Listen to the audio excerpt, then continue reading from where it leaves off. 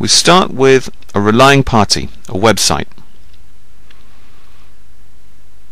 We also have an identity provider, a place where all the identities are stored. And we have, of course, the subject, who is using a computer, and that computer has a web browser. Let's imagine the web browser is Internet Explorer, but in fact it could be any web browser that has support for information card identity selectors. A request is sent to the relying party, an HTML page, and a login button is clicked. Now, hidden behind the login button is an object tag, and the object tag will contain information such as the address of the identity provider, the format of the security token it requires, in this case SAML 1.1, and a list of required and optional claims. Let's just have required claims in this case: first name, last name, and email.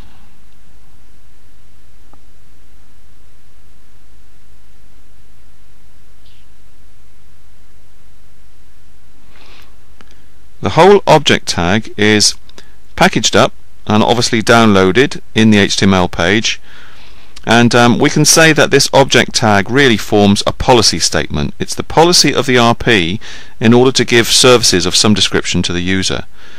Internet Explorer sees this object tag, and it has a helper object which recognizes the object tag and says, aha, whenever I see this object tag, I have to fire up the Windows CardSpace client software.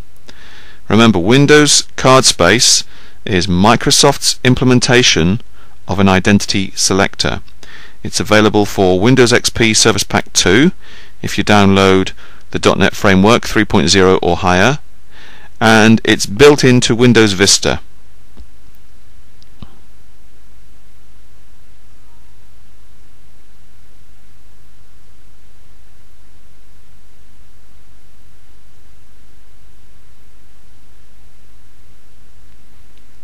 Just want to clear some space off the screen here so we can see a little more what's going on.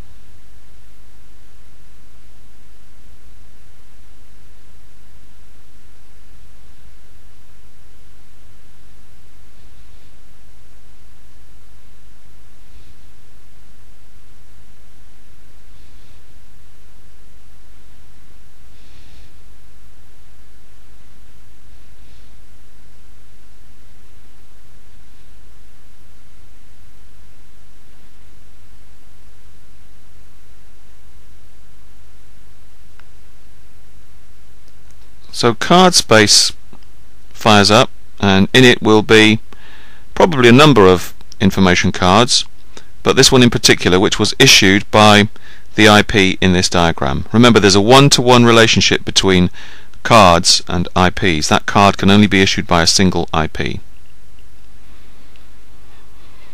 When the card is clicked, a request is made to get a policy statement from the IP.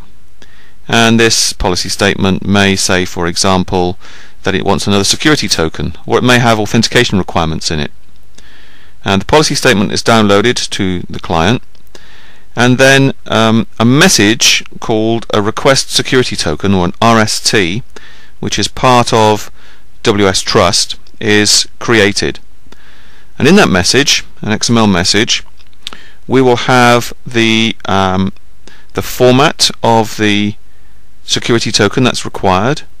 So in this case, let's just say it's a SAML 1.1 token. We'll also have the required claims. So if you remember from the RP, they were first name, last name, and email.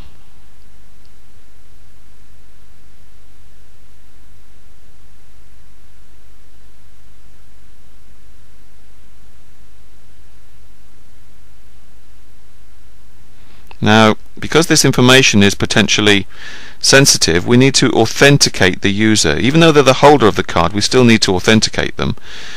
And so in this case we embed some authentication information such as username and password, or maybe X509 certificate authentication, maybe a smart card logon, maybe Kerberos, or maybe even using a personal card. You remember we talked about a personal card.